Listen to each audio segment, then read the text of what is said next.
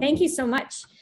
So my name is Meredith Thompson. I'm a research scientist at the Education Arcade, and I'm going to talk a little bit about Cellverse, which is a game where we learn about cell biology through virtual reality.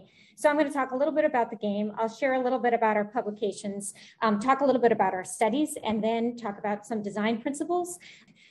So the goal of Cellverse is to learn cell biology. It's collaborative, so it's both VR and tablet based. And the audience is high school students initially, but we realized that there's an audience even beyond high school students for this game.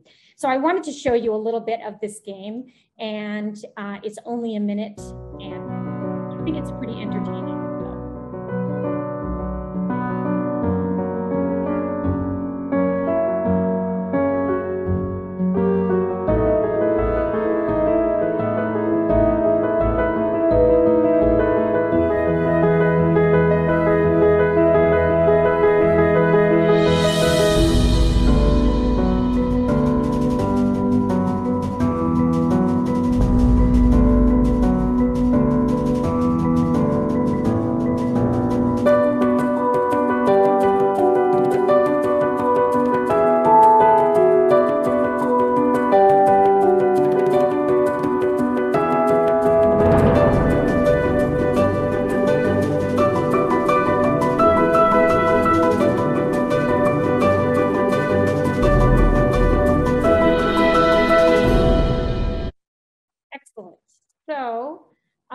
Basically, it was a game where you're inside of a cell, and the premise is that the cell has a type of cystic fibrosis, and your goal to figure out what type it is in order to cure a student who has cystic fibrosis.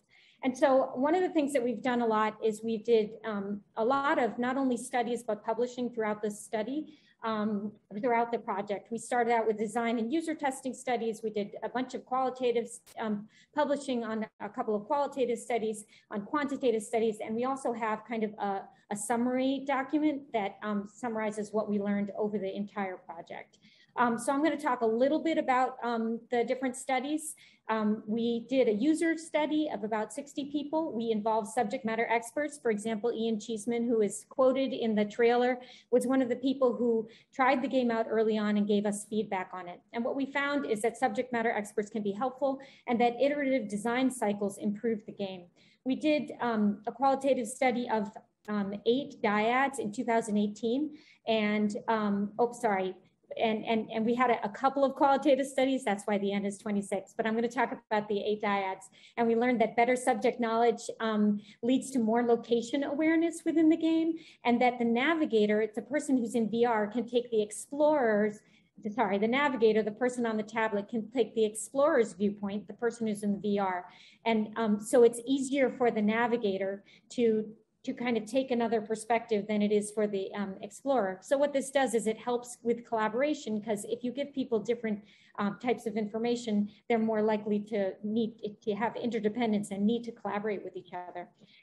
We did a quantitative study in 2 local high schools that are both urban high schools and highly diverse. We found that the VR game improved players' ideas about the cell environment and processes and made an abstract concept like cells a hands-on concept. One of the students mentioned that they actually had to pay attention because you have to reach the goal and finish the game. And we also saw that students' post drawings of cells were more complex and detailed than their pre-drawings. Finally, during the pandemic, or just before the pandemic, we did a quantitative randomized control trial where we compared a virtual reality and 2D view of the same game. One of the things about a lot of the VR studies is that they compare something that's very interactive with something that's very interactive. So a PowerPoint to a VR situation. And so we wanted to compare the same game, same interactivity with VR versus 2-dimensional view. We found that VR improved people's understanding of cell processes and cell environments, that the VR view led to higher content gains than the 2D, and that the VR supported spatial awareness. So I mentioned that we have a kind of a lessons learned and best practices, and it's at this tiny URL, VR cells. And one of the things we learned is that biology goes along even if even during the project. And so that that kind of affected our project. But our next steps is to look at collaboration in VR and learning spatial skills, because they're very important for STEM learning and for everyday navigation. And here's the team, and I wanted to thank you very much. There's my 5.